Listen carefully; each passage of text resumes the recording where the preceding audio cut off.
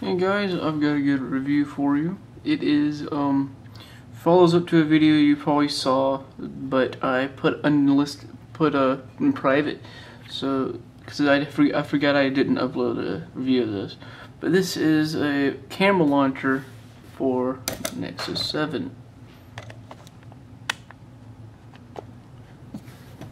It's pretty much what it is, what it says it is. So, but it came out November 21st, 2012. Icon updated icon to the 4.2 version. What version of this application is it? It is R3. No idea what that is. Okay, let's load it. Okay, hey look, there's you. I'm really tempted to pull these down. Who cares if you can see the legs of my tripod.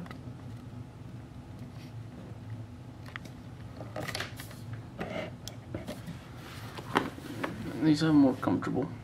But you can see it is using the camera, and it puts it in full quality, so yeah, you can see me. And then you have your camera button, and it makes that sound. And you can also scroll through your photos like so.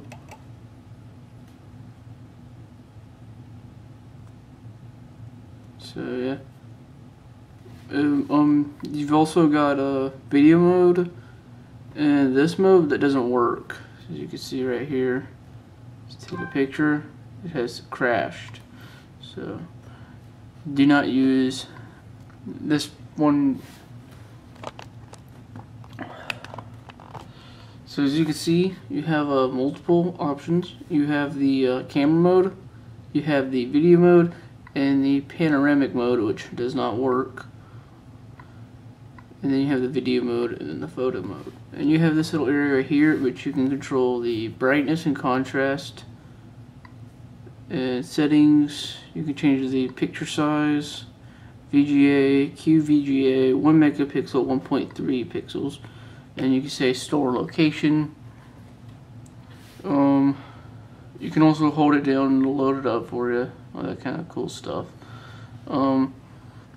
Yeah, it's pretty much that. I did upload a video sample of how it looked, how the video quality looked, and it's pretty cool, pretty good.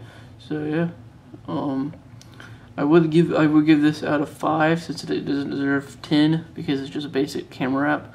I would give it 5 out of 5 because it does what it does what it says, and it does what it says perfectly. So yeah, thank you for watching. Please comment down below of what you thought of the video, and please subscribe and also like the video because it really helps me out knowing that you actually like my videos instead of just let me just watch this video and not even care to like it. Because liking videos, if liking the videos that you actually enjoyed lets me know that you actually enjoy those type of videos in those genre of videos. So yeah, like always, I'll have the link to the apps down below.